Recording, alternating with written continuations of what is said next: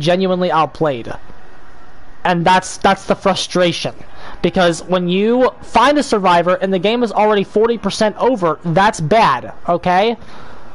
I know Otofu doesn't think it is because of snowball pressure. You saw what that Swift did to my Myers.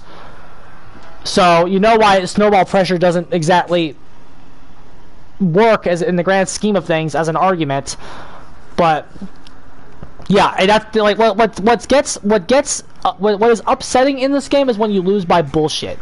Okay, and what I mean by bullshit is like them pressing the X button to use their dead hard to get to a pallet. Like, that's bullshit.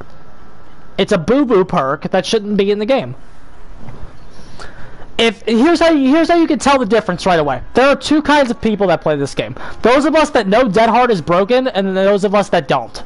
If somebody does not, if there is a survivor out there that does not understand why dead hard is the best exhaustion perk in this game, potentially even the best perk in this game, then they are a bad survivor. Seriously. They are a bad survivor. If you do not understand why dead hard is the best exhaustion perk, you're a bad survivor. Dead hard is the best survivor perk because it adds an extra hit point. It adds an extra hit point for a 40-second cooldown. That is insanely broken. It changes the rule of the game. Mindbreaker, though. Toxic killer, of course, bro. Why didn't I think of that? Why didn't I think of that, dude? Mindbreaker OP. Dead hard single-handedly changes matchups. It changes the counterplay. If dead hard wasn't in this game, seriously, listen to me. If dead hard wasn't in this game, Legion would be an undisputed B+ tier character. If dead hard wasn't in the game, but because dead hard's in the game, he's possibly the worst character in the game. Dead hard literally changes the viability of characters. That's how good it is. If your killer if your character comes in and they have counterplay to dead hard, like, you don't even need counterplay to the other exhaustion perks because the other exhaustion perks aren't as bad, and they're like situational. Like balance landing, you have to be out of fucking. Like, in sprint burst is like at the beginning of the chase. All sprint burst does is tell you that the guy doesn't have dead hard. And it's like, oh good, I'm so happy to see sprint burst. Not to say sprint burst is bad, because it's certainly not. But like, my point is that dead hard, a Legion would love to. When you're a Legion, and you see sprint burst, you go, thank God if that guy has sprint burst. Dead hard is OP, for real. I want to see dead hard changed before DS. In all honesty, if there's one survivor perk that needs change more than any other right now, it's dead hard. Sprint burst makes you so happy. Sprint burst makes me happy too, bro. But yeah, if I pick one perk to nerf right now on Survivor, I nerf dead hard. Because DS, yeah, when you get hit by Decisive Strike, yes, it's unfair and it's bullshit and it needs change. Yes, when you get hit by DS, when you've hooked two people first and you get hit by DS, that's bullshit. It is, but.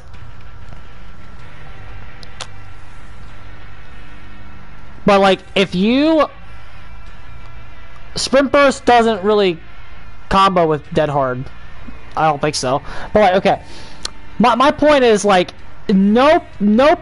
If you nerf dead hard, you change the landscape of the game, and people that are good at this game understand that. If you're not good at the game, you don't understand that. You think the anti-tunneling stuff is more important, which I get. The anti-tunneling stuff is meta, but like. If there is one perk keeping the survivor glue together right now, it's dead hard. For real.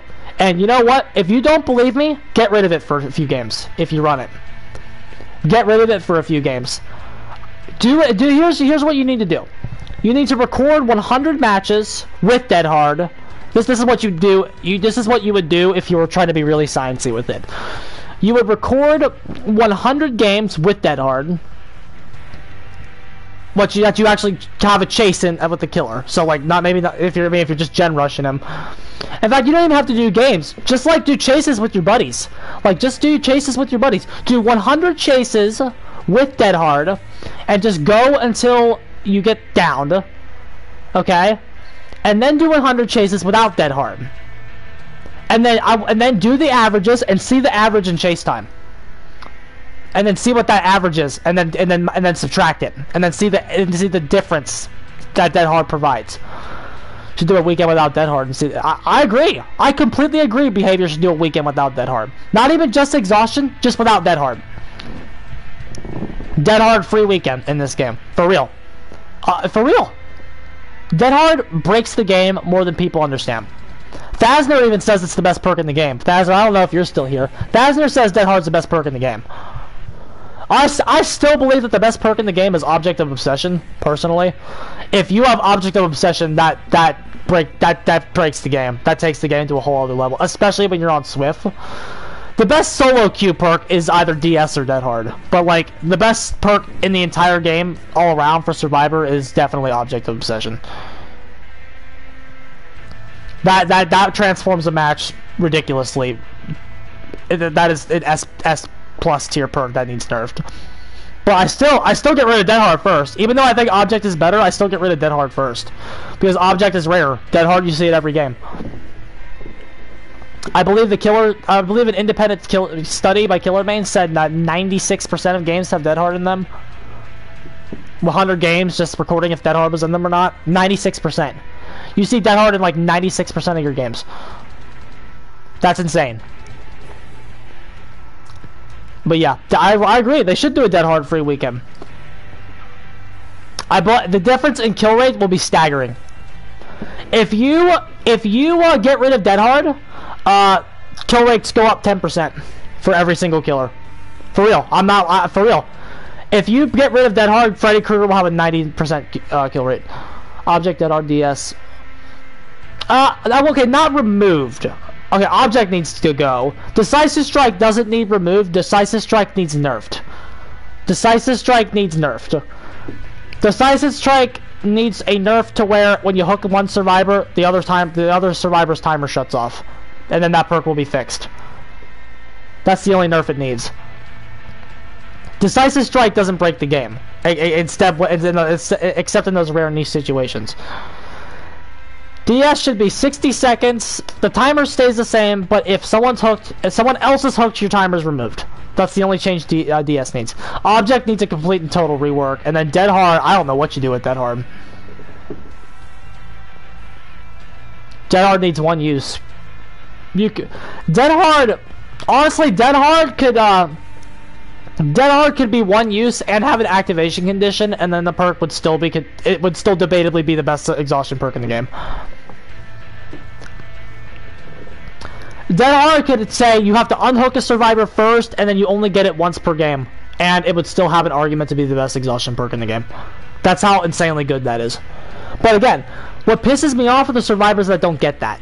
And they say Sprimpers. Like, there was a poll on a Facebook group I'm in, and Sprimpers won as the best exhaustion perk poll by like 20%. The survivors are just bad. The survivors are just bad. Because they don't look at the game from a top level perspective, and that's the issue.